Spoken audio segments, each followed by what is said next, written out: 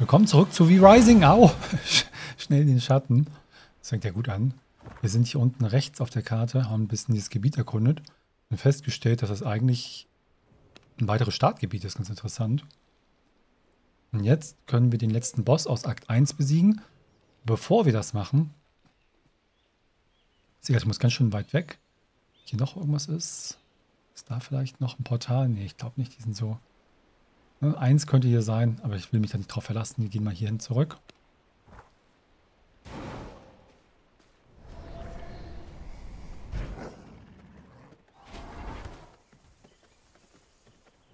Und wollen in der Base nach unseren ersten Dienern schauen. Ich habe diese Dienersärge gebaut. Will ich hier gerade nochmal... Ich glaube, mein Inventar ist auch voll, oder? Ja.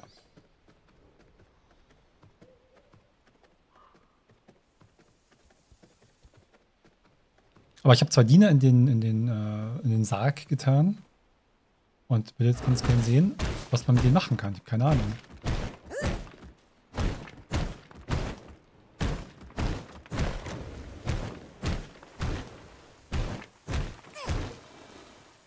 Diese ganzen Kleinigkeiten, ne? Da hinten der Jäger, der da ein Reh erlegt hat. Okay.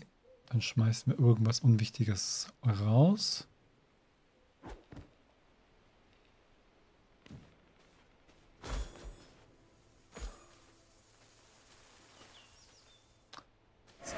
Der Bär nervt mich doch sonst gleich.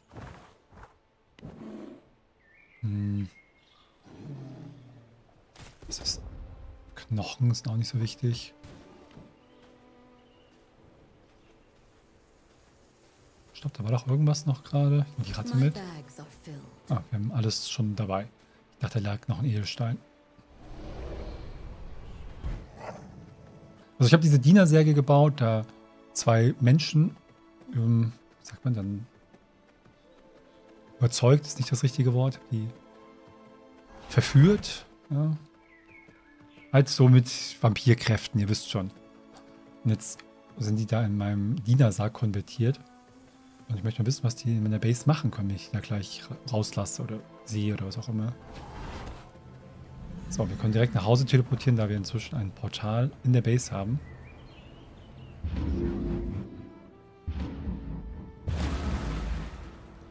Moin. So. Ja, da sind sie, man sieht auch schon diese roten Kugeln da drauf. Erstmal will ich mal meine Sachen hier ein bisschen in die entsprechenden Produktionsgebäude packen.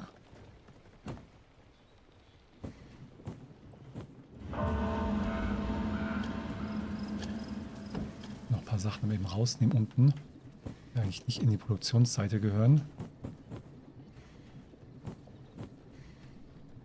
Wir könnten noch mehr Wetzsteine herstellen. Aber vielleicht brauche ich ja auch die Kupferbarren.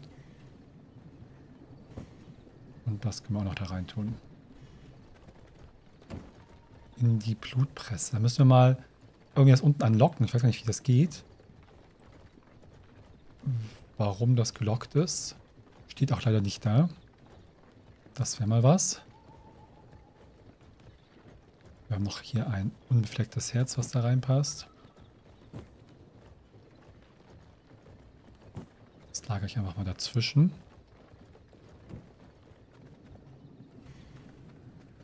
Dann gucken wir mal nach den Dienern. Zeigen uns auch unsere richtigen Formen. Setzen nochmal den Helm ab, den ich mir für viel Geld gekauft habe und der einfach gar nichts macht. Ein bisschen enttäuscht. So. Was haben wir denn jetzt hier? Gibt dein Diener einen Namen? Ja. Wir sind jetzt einfach da. Kompetenz 6 hat er irgendeinen mitgenommen. Ist auch nicht so toll. Reduziert die Schwierigkeit bei der Jagd in Gebieten, die von Kreaturen und Monster bewohnt werden, um 100. Ich weiß nicht, wie das berechnet wird und wo man das dann sieht. Ich das irgendwo auf der Karte. Das ist irgendwas schwächer oder stärker oder was auch immer ist. Der macht das eh nicht. Auch ein Kundschafter. Jäger. Das sind noch beide Farbenjäger. Ich habe einmal einen Krieger und einmal einen Schurken, glaube ich, mitgenommen, oder? Kompetenz 22, Ausrüstungsstufe aufsteigen.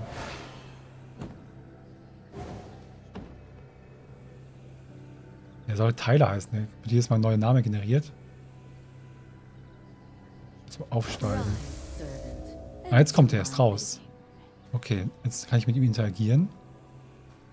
Dina sagt, Dina, Inventar. Das ist dann wahrscheinlich vielleicht nur für den PvP-Modus relevant, weil die können die Basis verteidigen, die Burg. Aber ich dachte, die machen vielleicht auch irgendwelche anderen Sachen. So, Attribute hat er. Ausrüstungsstufe, Kompetenz. Das Jagdtalent. Bei Jagden. Was ist denn eine Jagd? Wenn ich ein Tier töte oder was? Das muss ich mir irgendwie nochmal genauer anschauen. Ich könnte jetzt auch irgendwelchen Shit geben. Ich habe jetzt hier eine Hose übrig. Und habe die ihm jetzt gegeben. Geil.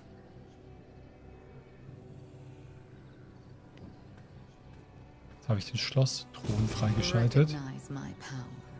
Finde einen Weg, Gefängniszellen freizuschalten. Zapfe Blut von einem Gefangenen ab.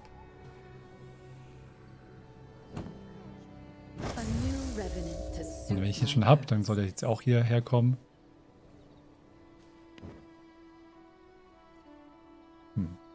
Okay. Ja, vielleicht sind die dann wirklich nur zum Kämpfen da. Bisschen schade, weil ich ganz gern hätte, dass die in der Base irgendwelche Sachen machen. So, ressourcenmäßig. Hab ich gerade gehört. Macht der irgendwas? Das ist einer von meinen. Doch gerade was gehört. Man will natürlich auch ein paar Diener haben, so später als Vampirlord. Das gehört auch einfach mit dazu. Aber wo gehen die denn hin? Ja, der Karten ist hier. Der Haskell ist da. Okay, so wir wollen Gefängniszellen freischalten. Müssen wir jetzt sogar selber rausfinden, wird uns nicht mal erklärt. Bisschen gemein. Kann ich auch irgendwas davon gerade irgendwo einsetzen? Nope. Wir haben auf jeden Fall irgendwas mit Schlossherz Level 2. Wir gucken einfach in das Baumenü.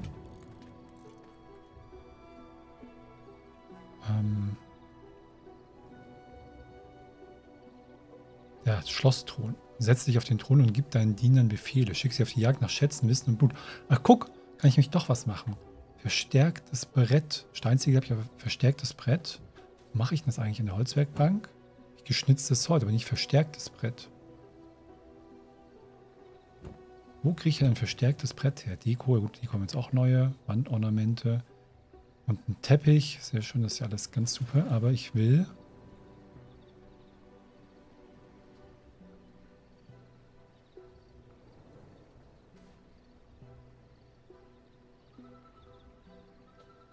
Verstärkte Bretter. Kann ich das hier vielleicht machen? Ich hoffe, kann wahrscheinlich... Ja, guck, da oben bestimmt, oder? Brett, Brett, Brett.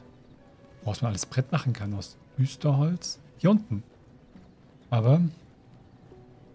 Ist gelockt. Vielleicht geht das erst im zweiten Akt. Ich habe 2 verstärkte Bretter. Oder ist das so nicht ein geschnitztes, glaube ich. Ah. Ich kill mal jemanden. Das geht gefühlt immer. Das verstehe ich. Jawohl, ja. Dabei kann man auch versagen. Kann auch ganz schön knifflig sein, wie wir schon gesehen haben.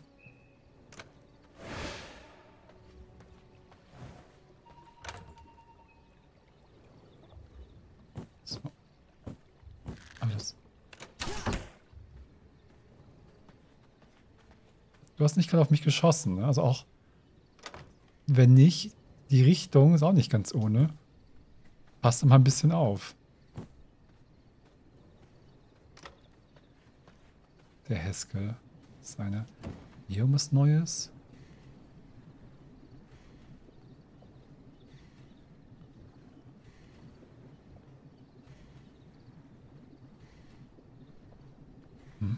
Damit kann man halt dann feindliche Gebäude beeinflussen.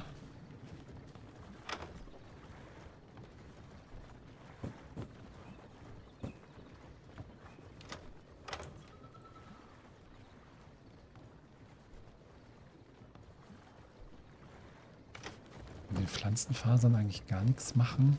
Jetzt hier nicht. Was habe ich denn Will ich das jetzt alles mitschleppen, was ich da habe im Inventar?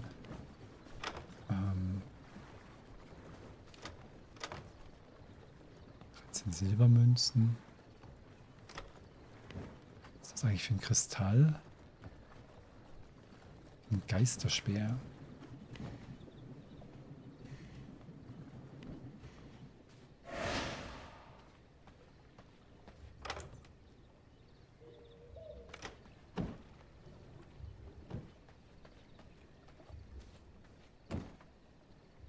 Ich lagere sonst einfach mal in der Holzbank was zwischen. Ist eigentlich nicht dafür gedacht.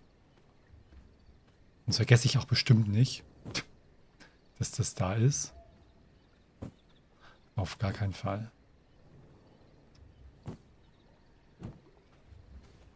So, und dann Distanz sehr weit entfernt im Nordosten.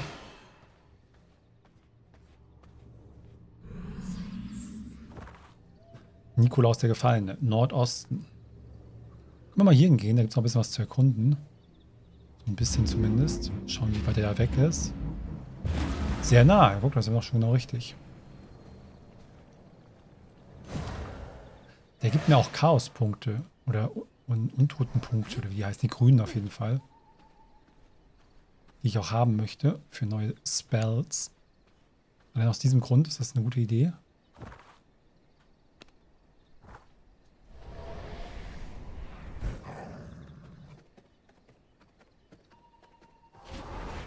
Hüpf die Hüpf. Da sieht es auch schon grün aus. Gestner Friedhof.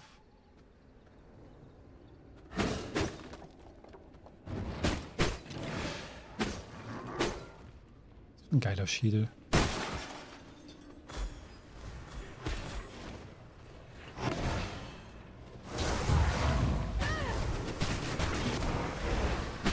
Okay.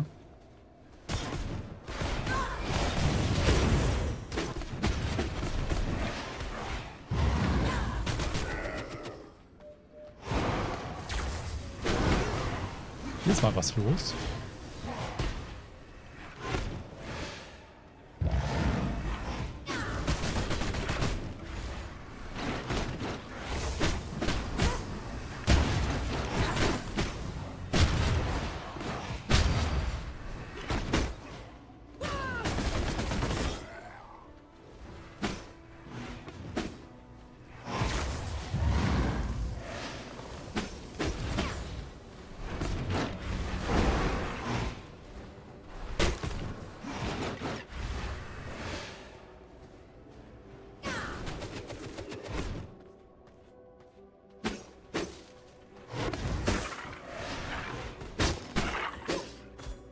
Okay.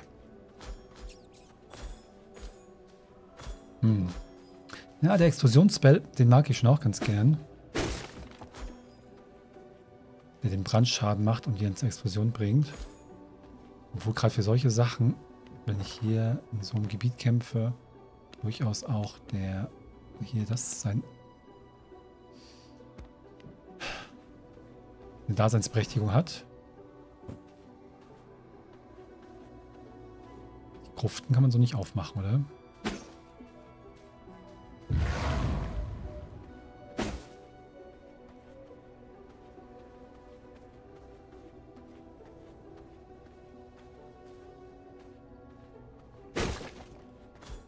Die Trauerlilien kann ich gebrauchen.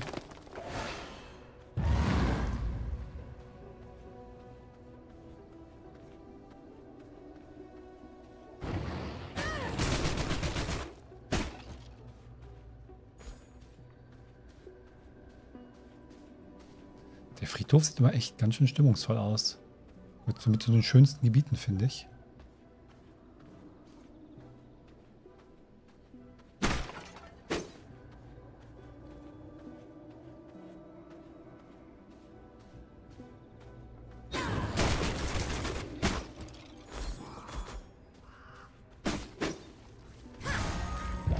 Naja, ist ja gewechselt.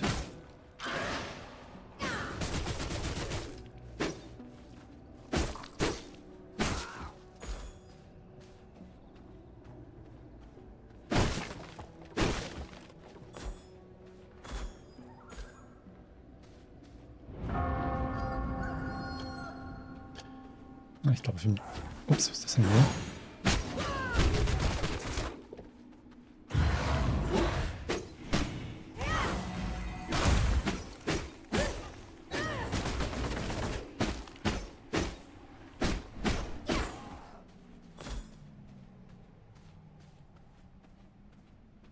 Hier bleibt es schön düster, wie sich das gehört.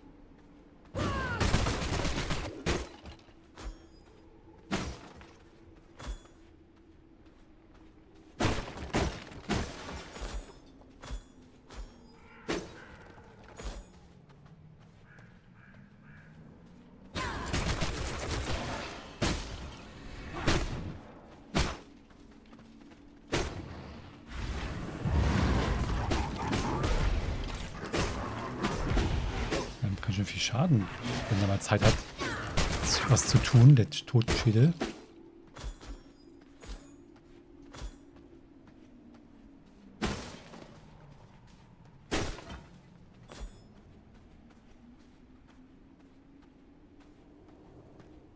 Da werden wir auch jetzt den Boss treffen.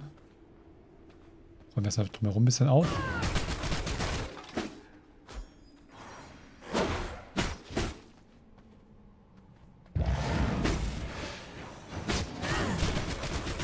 Nicht damit gerechnet. Nicht damit gerechnet, dass da so schnell jemand kommt.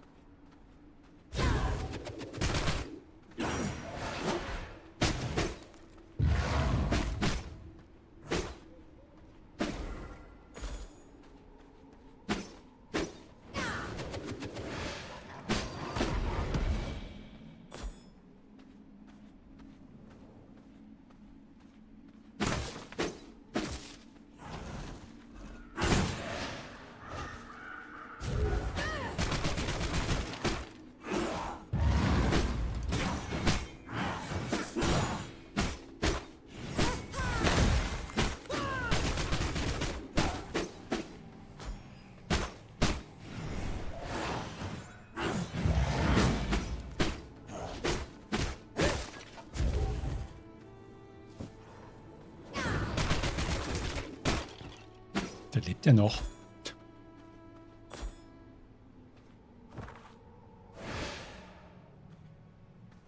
So, eine Ecke höher. Ach, der Boss ist auch erst da oben.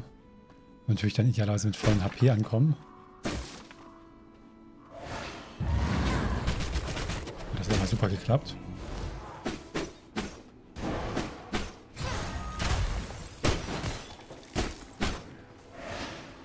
Den Boss hier wegmachen.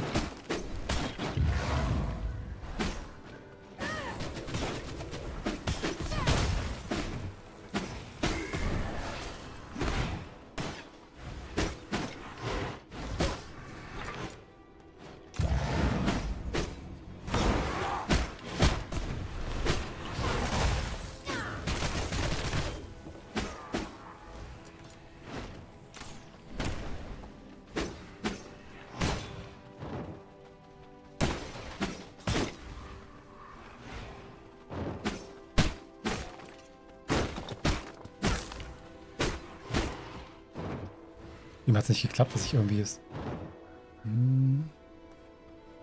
dass ich nicht weglaufen konnte und gleichzeitig in die Richtung angreifen. Ich glaube, ich habe einen Verdacht, woran das liegt. Aber wenn das geht, ist das eigentlich ganz cool.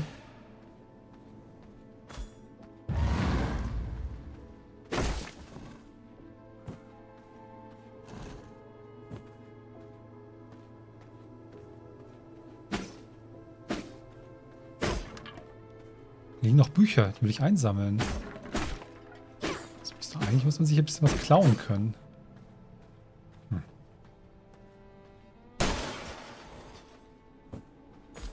Liegt mal richtig viel Friedhofskram rum. Komisch auf dem Friedhof. Man kann man wirklich gut gebrauchen.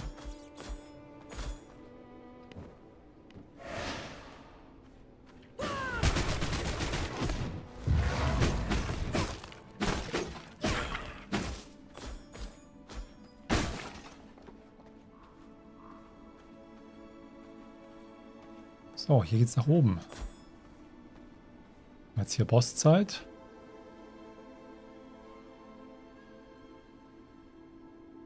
Sanguine regeneration. glaube ja. Na dann. Get back! You'll ruin it!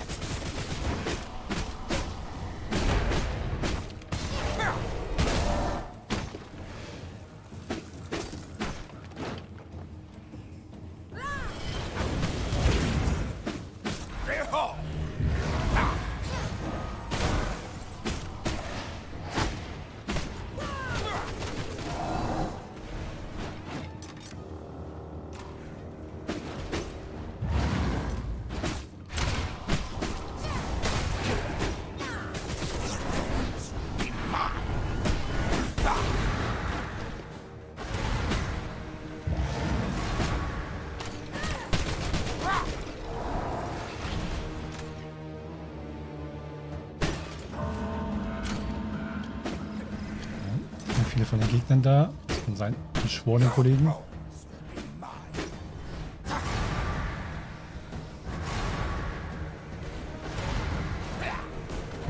Einen noch mitgefressen.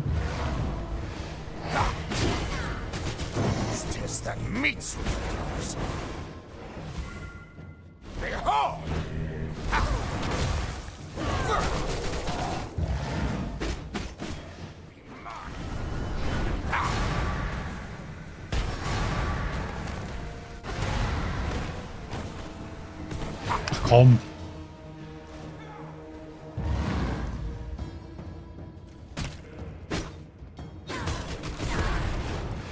Das tut ein bisschen weh.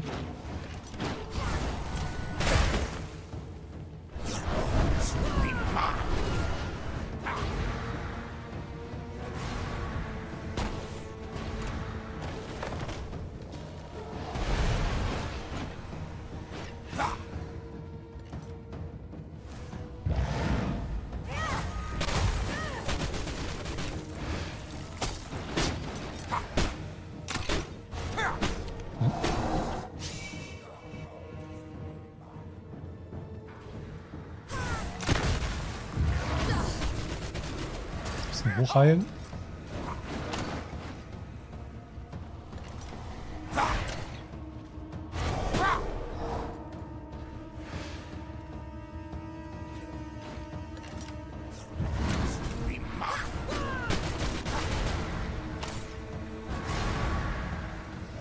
Mehr Max HP kann ich jetzt nicht zurückbekommen. Wir müssen jetzt mal damit arbeiten. Ich muss jetzt mal den Weg zu ihm wiederfinden, ohne dass die anderen zu nahe sind. Au.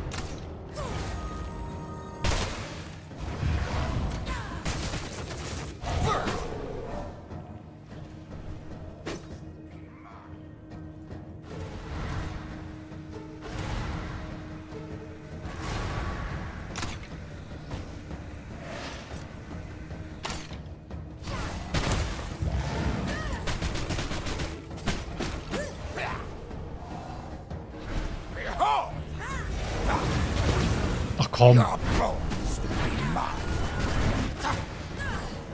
2 Stück auf einmal gefressen.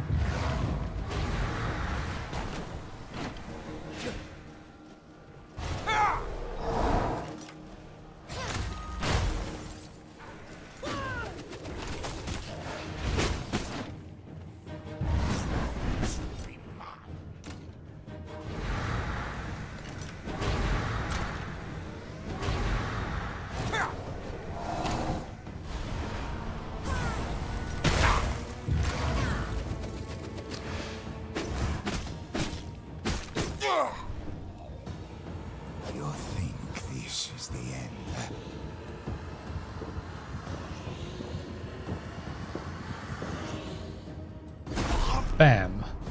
I feel stronger. Allerdings, wir haben ein paar richtig geile Sachen bekommen. Papierpresse, ein paar Deko-Items und vor allem Klasse 3 Punkt. Und jetzt haben wir alle im ersten Akt gekillt. Alle Bosse. Sehr nice. Beatrice die Schneiderin. Im Nordosten. Tracken wir die mal. Was können wir denn da bekommen? Webstuhl, Gardinen, Jägerumhang. Jägerumhang ist doch was. Ein paar Widerstandswerte. Habe ich gerade was vom Hexenmeister eingesammelt.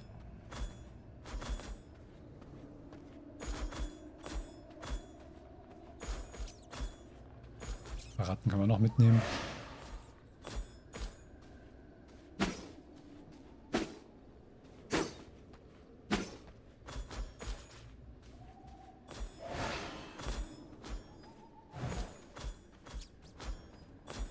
Die Ratte immer so nebenbei, damit eingesteckt wird.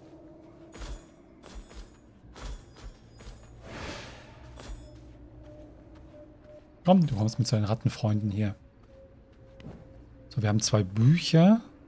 Ring des Hexenmeisters und Ring der Zauberweberin. Die habe ich beide noch nicht. Das ist cool. Schattenblitz.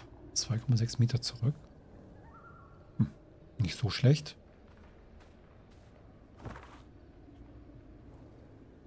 Wettstein, Schwefelerz, Papier, eine Banditenfestung. Sagen wir, erkunden mal noch die Gebiete, die noch da sind. Mal einfach mal hierhin, wenn wir auf dem Weg darüber sind. Das bietet sich einfach an.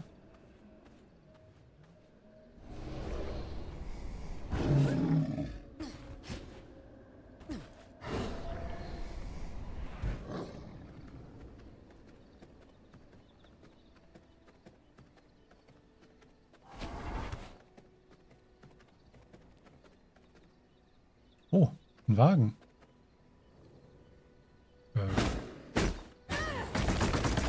Warum ist der unbewacht?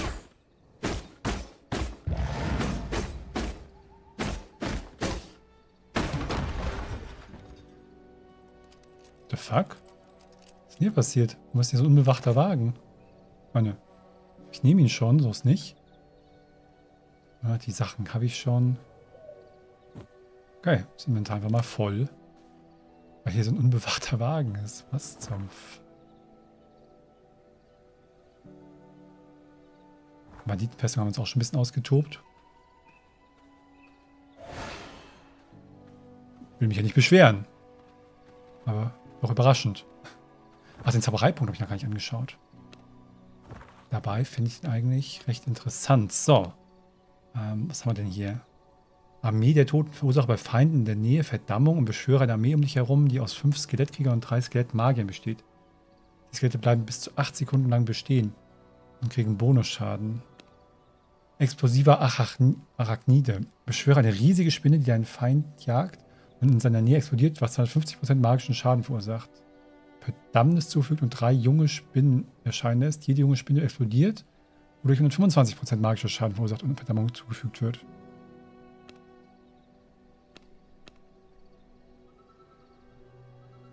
Ja, 8 Sekunden machen die halt irgendwas. Ist das geil? Wie viel Schaden macht das denn? 125% magischer Schaden, 125 Gebietsschaden, Brand. Ich kann mir vorstellen, dass das zum Ablenken ganz nett ist und das... Ich nehme mal das hier. Mir vorstellen, dass das gegen Bosse ganz gut ist. So, weil wir gerade eben das Banditenlager da hinten hatten. Brauchen wir wieder ein bisschen Blut. 12, 5.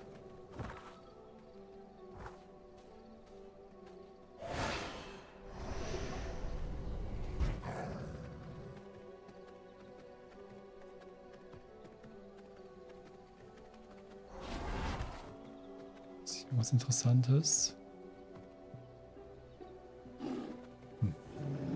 Kupfer brauche ich nicht so dringend. Das kann man ganz gut gebrauchen. Schwefel. Habe ich hier überhaupt Platz? Ja, wir können schon Platz machen. Irgendwas Doofes rausschmeißen. Wird schon alles dahin geschmissen. Ja, wir schmeißen irgendwas anderes weg. Zum Beispiel 300, 700 Knochen. Warum?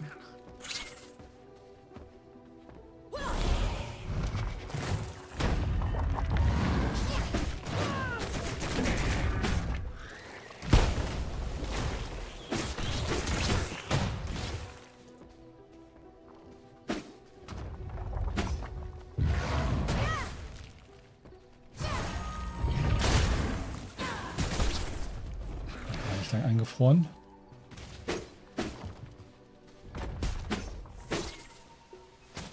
Kämpfen wir noch ein bisschen gegeneinander.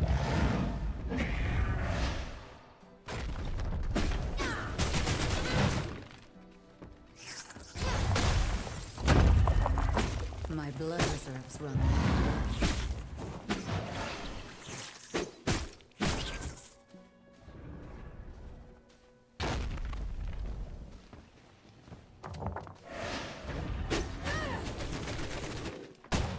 Au.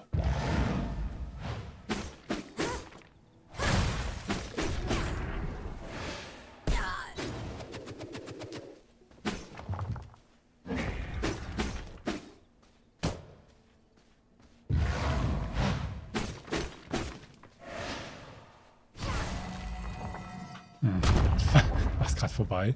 Schlechter Zeitpunkt. My bags are filled.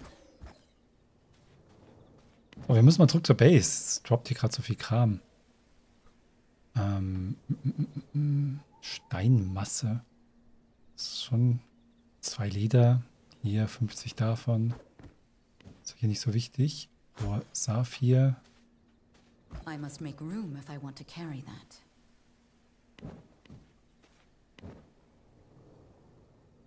Gräte hier. Das weg.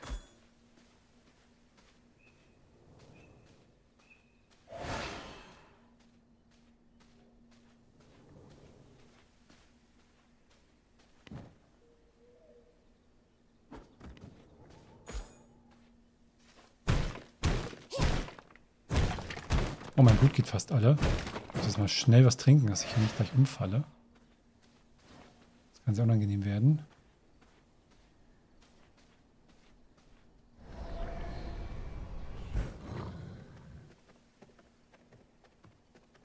Kann ich nicht auch so ein Herz essen? Habe ich wieder schwaches Blut, aber das geht doch eigentlich.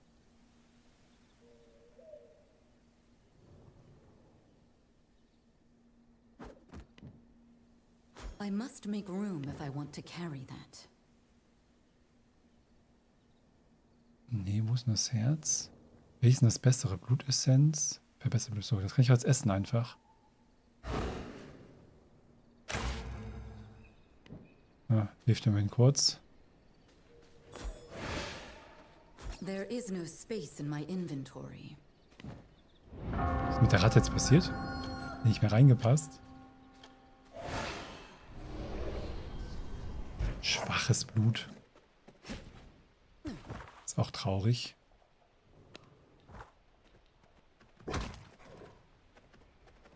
My bags are filled. Haben sie einen Jäger gekillt?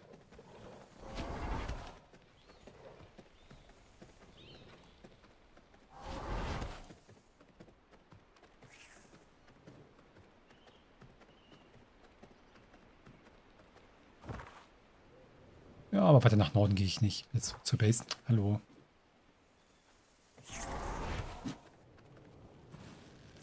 Ah.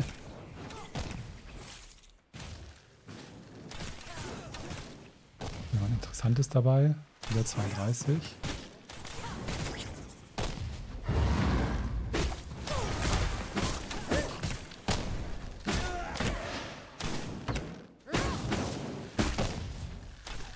Sammeln nervt gerade ein bisschen.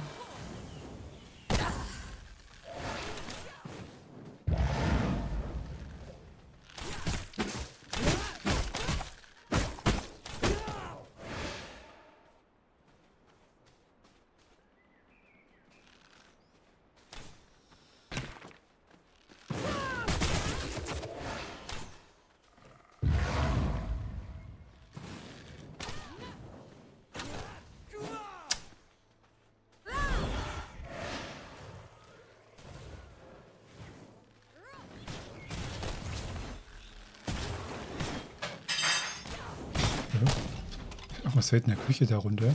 Krieger. So. Den wollte ich. Au, hör auf.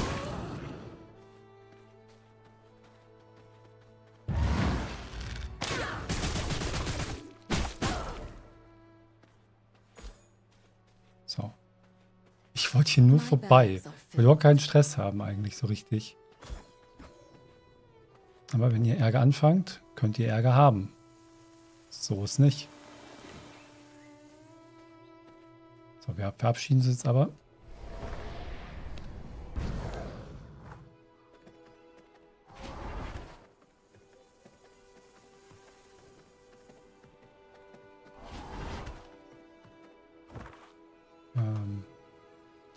Einfach da nach Südosten. Wer fällt ein, kommt da auch sicherlich durch. Vielleicht auch nicht.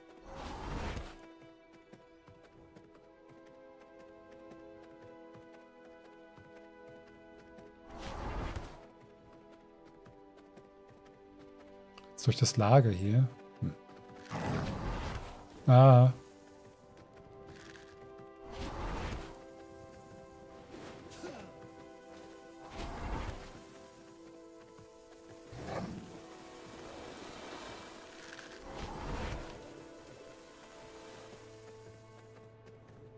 Ist die Wolfswurm einigermaßen schnell.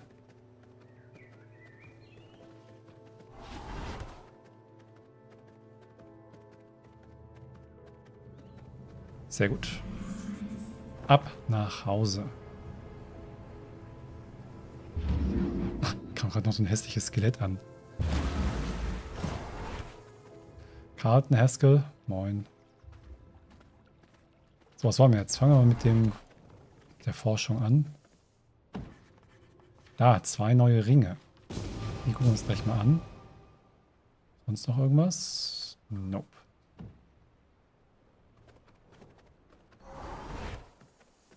Ein bisschen was einlagern.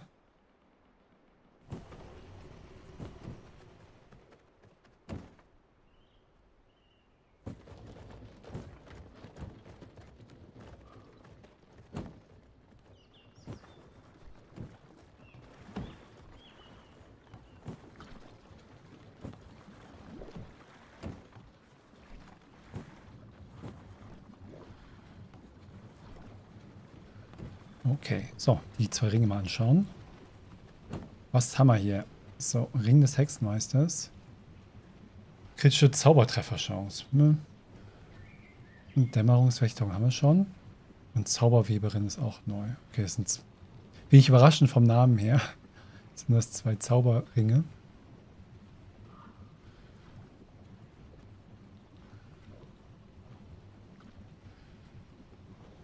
Sonst noch irgendwas Neues hier? Ich glaube nicht. Nope. Die 2 Sachen kenne ich schon hier unten, oder wie? Schattenhose, Hexenmeisterhose, jawohl. Das kommt also hier in die Fresstruhe.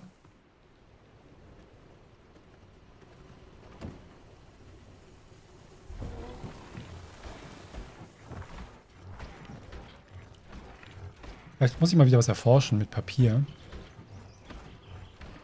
Der Rest ist jetzt auch nichts, was ich irgendwie verarbeiten möchte. Das kann ich irgendwo hin tun. Ist gerade mal hier ein bisschen schattig.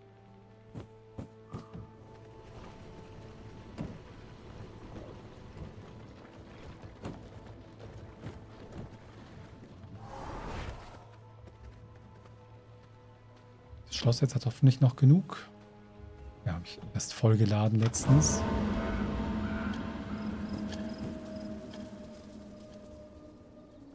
Wie viele Ratten ich hier habe. Ich will noch so ein bisschen Suppe machen. Ungeziefersuppe. Die eigentlich nicht so schlecht ist. Ich erforsche mal was. Wir kriegen bestimmt was Tolles. Okay, was haben wir bekommen? Rundenanlage. Ah, war hier. Marodeurstiefel.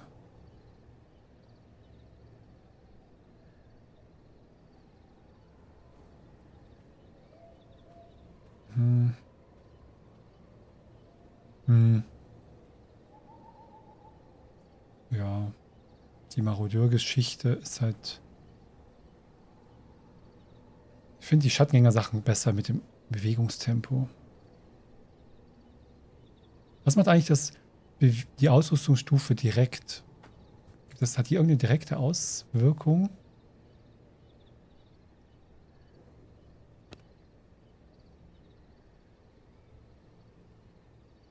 Blutmond. Ah, was macht der Blutmond also? Weiß ich das auch mal.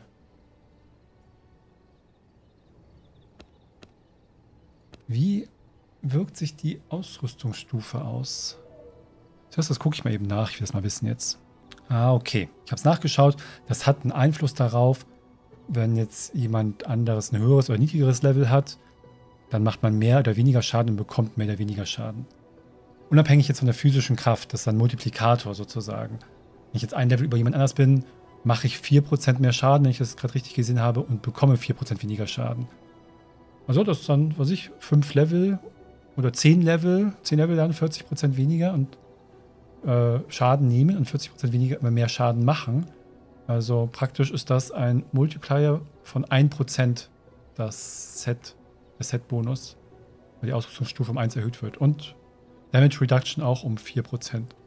Nicht so schlecht. Also es wäre ganz gut. Ich hätte ganz gern 4 Schattengänger-Sachen. Wir haben 3 Schattengänger. Uns fehlt halt noch die Handschuhe fehlen uns noch. Und vom Marodeur fehlt uns auch noch eine Sache. Da haben wir jetzt auch 3.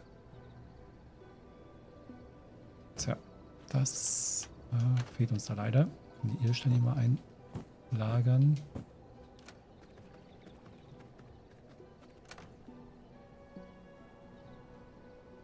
Dass die geschnitzten Bretter da nicht reingehen in die Truhe, ist ein bisschen weird, ehrlich gesagt. So, ich hätte viel in der Holzbank gelagert. Hier machen wir es einfach mal.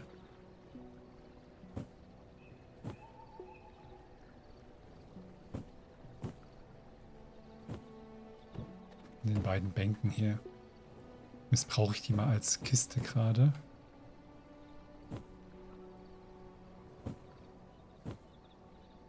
Das wird sich nie rächen, wie im echten Leben.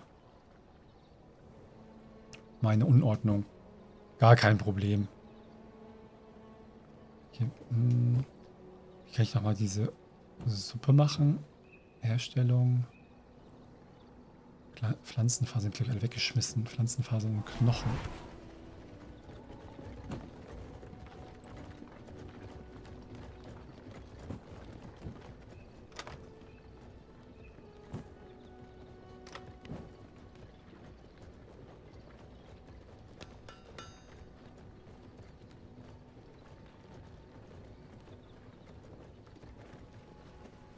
I am missing key ingredients. Knochen. Habe ich jetzt alle hier schon vermahlen? Dass ich nirgendwo mehr noch welche habe? Oder habe ich unten vielleicht welche? Nee.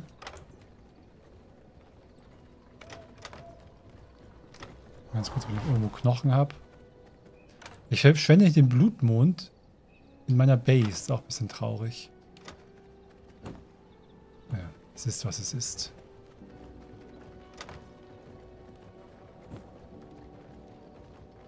So ist es halt. Der schöne Blutmond, den man echt für was anderes benutzen könnte. Was machen wir jetzt?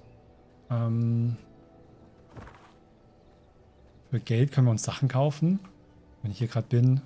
Und danach, ich möchte eigentlich ein Set jetzt noch ganz gerne fertig bekommen. Entweder Marodeur. Mal gucken, dass wir hier genau wissen, was wir brauchen. Wir können es auch Schattengänger, Handschuhe oder Marodeur, Jacke. Gucke ich auch gerade bei den beiden Händlern mal nach. Was machen die? Da haben wir so ein paar Deppendiener mir leider geholt.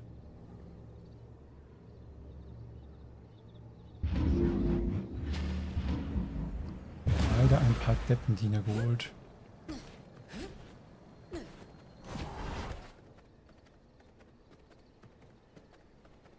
Der schöne Blutmond.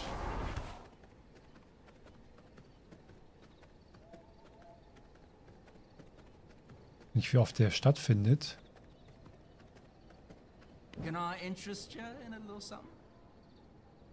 Aufseher, Hexenmeister, Marodeur, Handschuhe, Schattengänger, Stiefel. Brauchten Marodeur, Jacke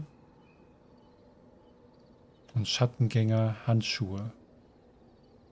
Okay, der hat genau die Sachen nicht, die ich brauche.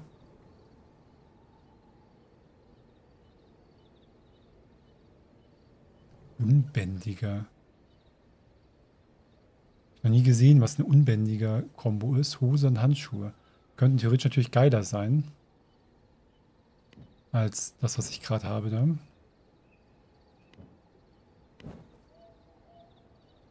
Erhöht die Gesundheit um 60.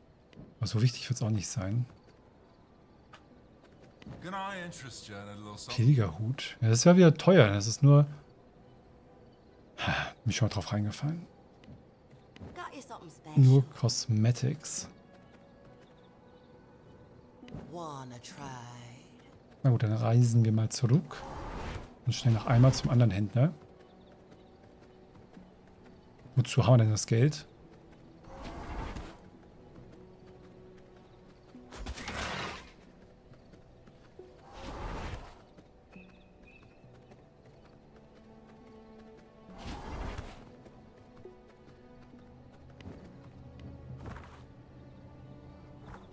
Geschaut, weil blöderweise zeigt er nicht hier die Dings an, ne? Die Händler, wenn man das Teleportal-Portal benutzt. Und noch nie jemand gesagt.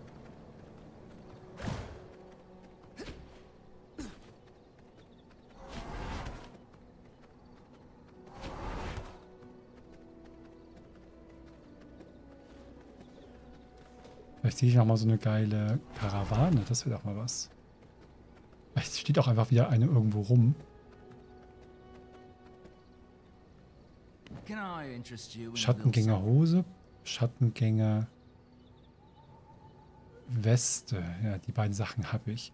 Marodeur Handschuhe. Das habe ich auch.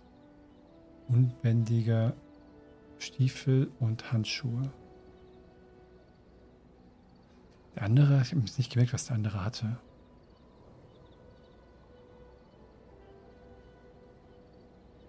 Ladenlose Kupferkeule, Ring der Zauberwehen, Ring der Morgenröte Läuferin. Klingt zumindest irgendwie interessant.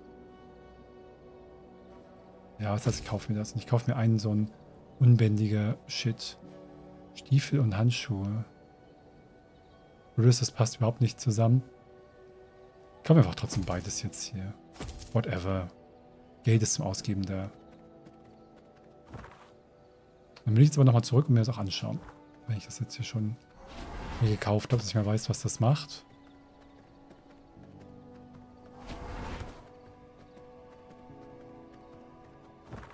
Viel fehlt gar nicht mehr. Dann kann ich mir noch die anderen beiden Teile kaufen. Wie viel habe ich? Moneten noch? 37. Habe ich in der Base vielleicht noch was? Kriege ich das von den Leuten, oder? Ich bräuchte noch 43.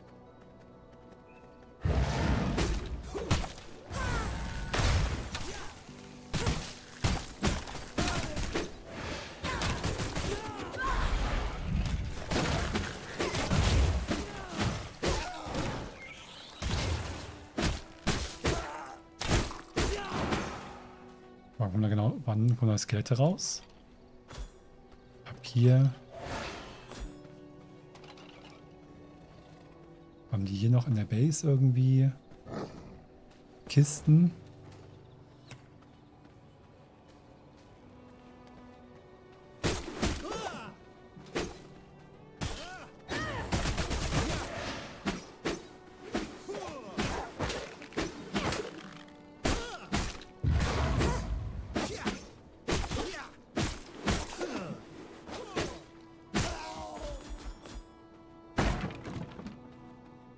Winter's come early.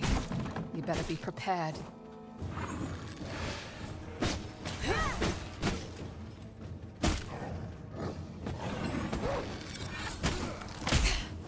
Wo hat das?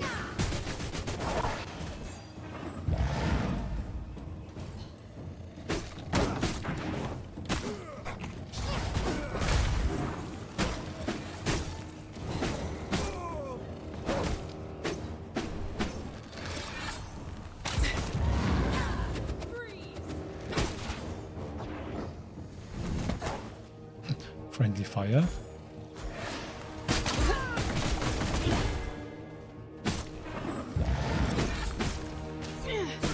Freeze!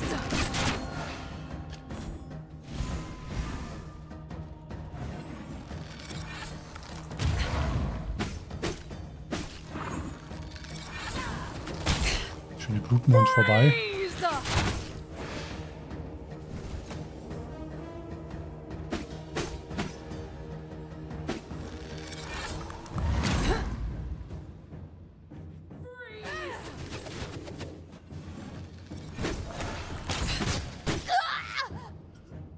I slipped up.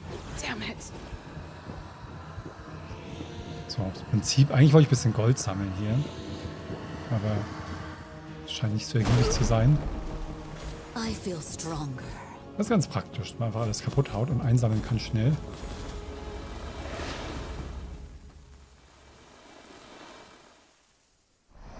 Ansonsten ist das nicht sehr ergiebig. Ich kann mich auch verabschieden hier. Die haben nicht mal Kisten. Die Schweine.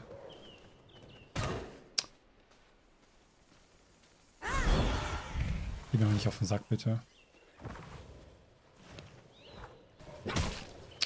Ernsthaft?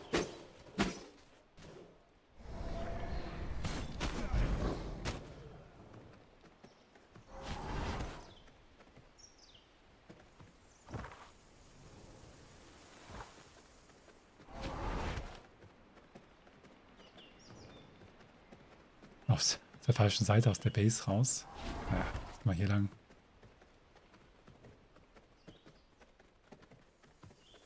Ja, auch nicht Geld dabei, ne? So Gruppen.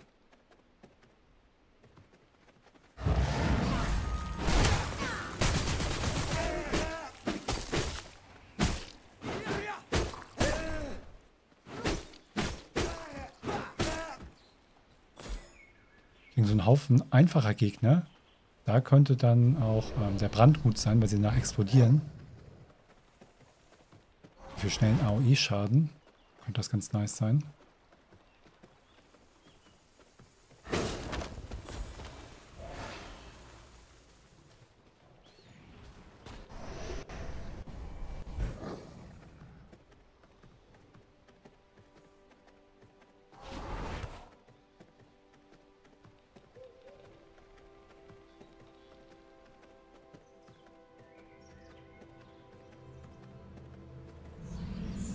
Ich möchte jetzt mal die neuen Bücher nochmal checken. Na, geh nicht zum Falschen jetzt, bitte. Ja, geklappt. So, ein neuer Ring. Und Uhr.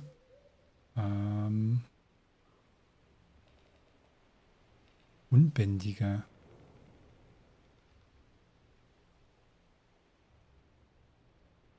Hä? Hatte ich nicht zwei Unbändige? Hatte ich vorhin Unbändiger schon? Ich habe nicht aufgepasst. Ich habe wieder ein Buch gekauft, das ich schon hatte. Oh Gott. Oh Gott, Martin.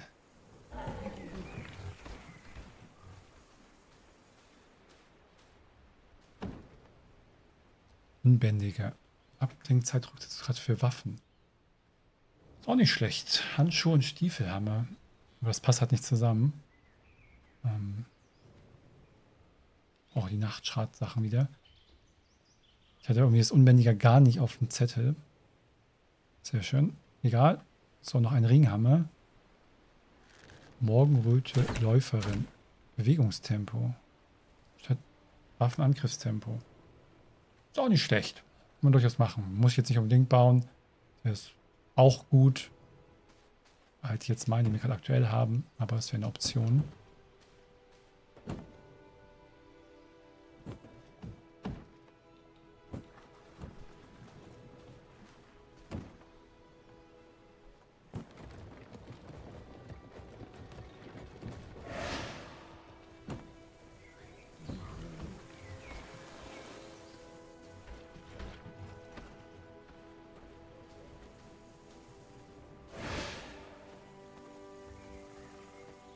So, dann laden noch ein bisschen Shit aus hier. Und dann wird wieder mal gekämpft. Wir haben jetzt das eine erkundet. Wir haben die beiden Händler besucht. Ist alles nicht so schlecht. Aber es wird Zeit für Kämpfen. Die ersten Bosse in Akt 2, würde ich sagen.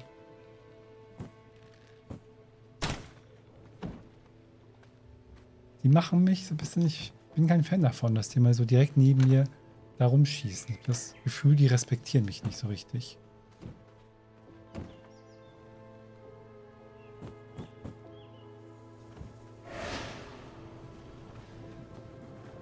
Was irgendwie nicht so sein sollte, ne? Wenn das meine Diener sind. Bin nicht ganz sicher.